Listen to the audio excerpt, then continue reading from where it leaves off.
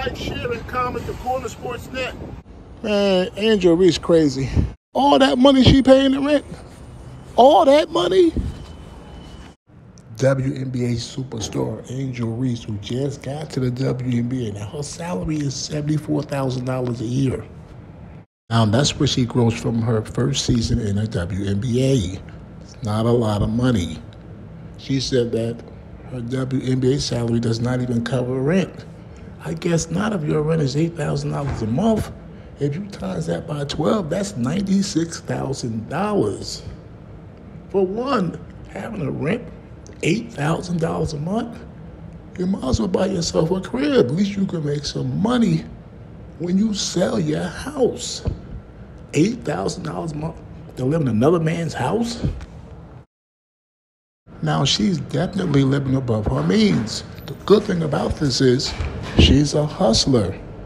She got a Reebok endorsement. She has other endorsements. She just started a podcast, so she got money. She goes so hard because her bills are crazy. So when you see Angel Reese somewhere dressed up, looking fly, most times she's working. Now, what's going to happen in the future? She's going to get smarter. She's going to handle her business. She'll learn a little something about finance because she don't know nothing about finance. When your rent is $8,000 a month and your WNBA salary is $74,000 a year. So even though she got other businesses, other endorsements, she got to go hard for her to live decent.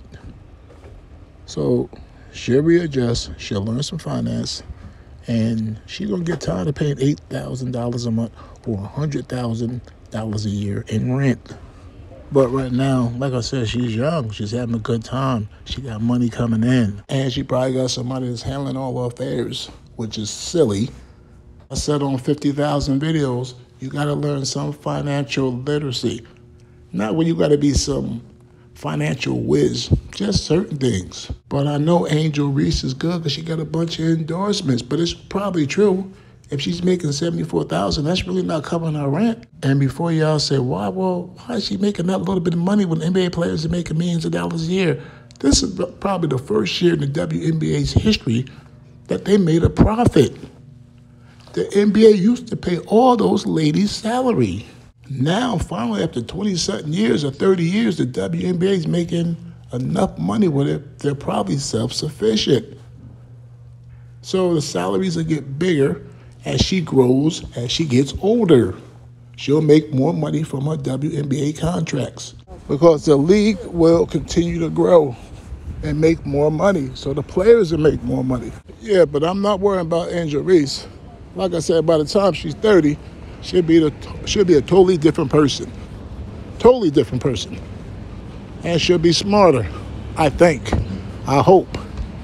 Now, in other news, I read that Memphis rapper Glorilla is going to be performing at Jackson State's homecoming. Now, the homecoming runs from October 22nd to November 2nd.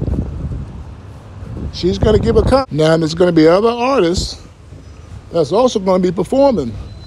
So they're going to announce that shortly. Now, Glorilla been on the scene for like 2 years, and she's killing it. She's killing it on the rap scene. She got a song out right now that I used on my Instagram Reels. Actually, I used the song like 3 or 4 times. It's real catchy. The song is TGIF. It's real catchy.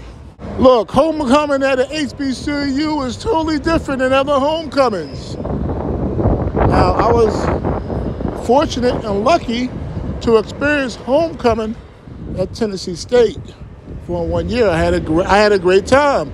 MC Hammer was the performer, and the show he gave was the best rap show I ever went to. As far as giving a performance, dancing, rapping, you got the women on stage. The show was fire. Homecoming at HBCUs is like a week long. It's nothing like it. Now, I'm not taking shots at PWIs, but it's just a different flavor at an HBCU when it comes to homecoming. That's all.